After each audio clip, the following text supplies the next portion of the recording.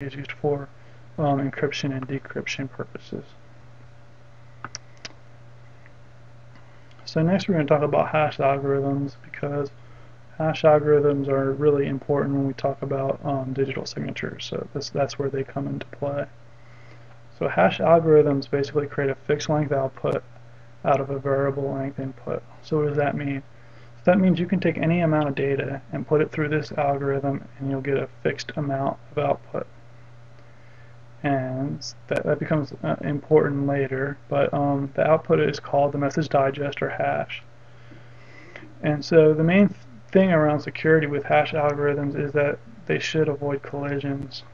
So what does that mean? So that means I should not be able to take two different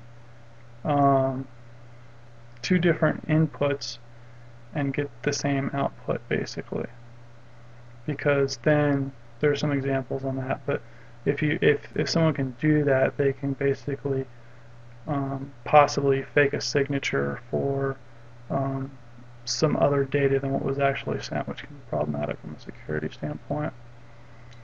And hash algorithms are used in conjunction with public key cryptography to create digital signatures.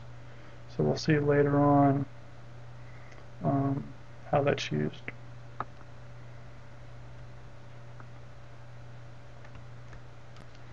So here are some examples of hash algorithms: MD5, SHA-1, and SHA-2. MD5 is considered really insecure at this standpoint, so at this point in time anyway, so if you see this being used, that's something you can definitely consider. SHA-1 is pretty commonly used, especially in certificates these days. So that's the one you'll see in most certificates. SHA-2 is kind of what the industry is moving towards, especially from a security perspective. SHA-2 includes things like SHA-256, SHA-384, SHA-512. Well, why you don't see them a lot, especially in public key cryptography these days, simply because there's a lot of compatibility issues with operating systems and software, including some of our own. So that's why you don't see SHA-2 used too often these days. So we're going to talk a little bit about digital signatures and how they work. So in this example, we're going to use the example of someone signing an email. So in this example, Alice is going to sign an email and send it to Bob, and Bob's going to go through and basically validate the signature. So Alice creates this email, and what she's going to do is Alice is going to go through and run the email through a hashing algorithm. We talked about before, she'll send the email through the hashing algorithm and get the hash or the message digest, which is a fixed length output. So then take that hash or message digest and encrypt that with her private key.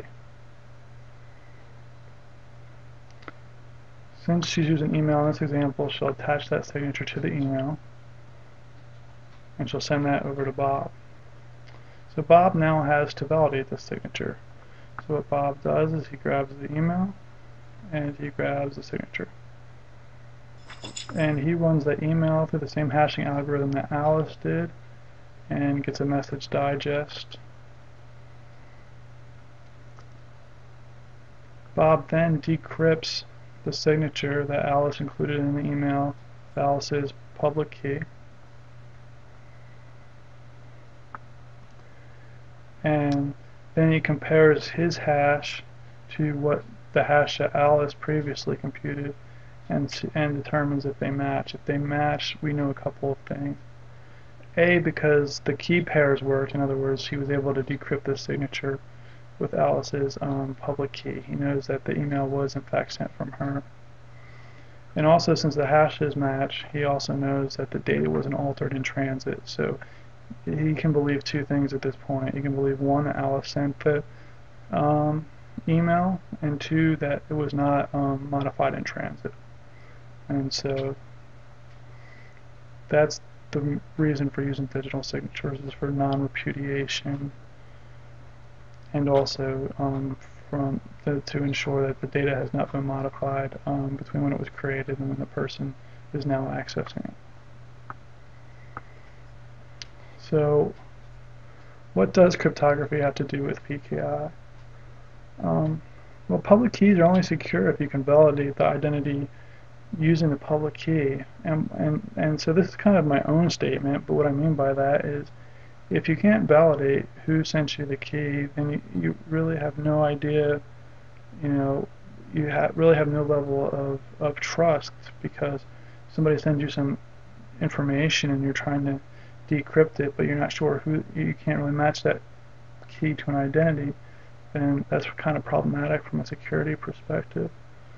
You can also think about it in terms of web servers. It's important to know, actually, like an example of SSL, if you're going to a web server, if you're using keys for encryption and decryption of web traffic, you want to know that when you originally start that conversation, all the public keys and certificates are used, that you're actually communicating with the identity that you want to be communicating with. In other words, if you're doing business with a bank, you want to know that you're actually talking to that bank and that there's not someone else that you're actually, like an attacker, for example, that's actually engaged in that conversation with you.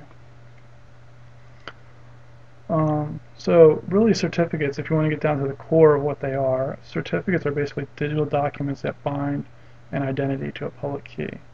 And we'll definitely talk about more about this in the next session, but this is really critical for certificates. There's an identity and then there's a public key associated with it. And that's really that's the core of what certificates are. We'll see there's a bunch of other information included in certificates, but this is the core of what they are. PKI allows you to rely on a chain of trust to validate that identity.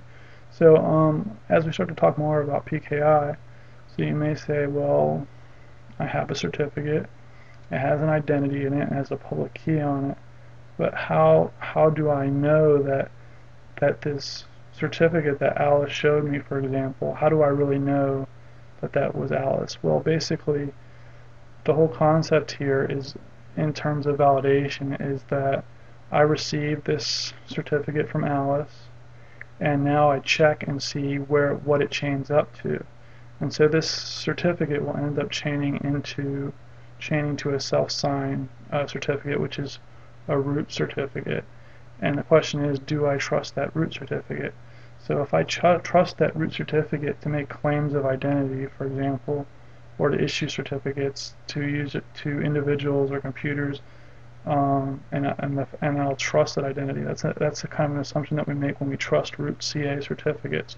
And then later on, when certificates are issued by either the root CA or subordinate CAs, we in fact trust that identity by the fact that we trust the root CA certificate.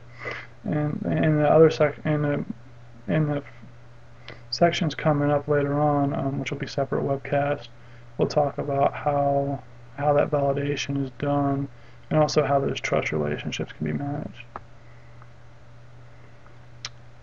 So you can also view the algorithms in the certificate. So here's the common one. We see SHA-1 and we see RSA. So we see our SHA-1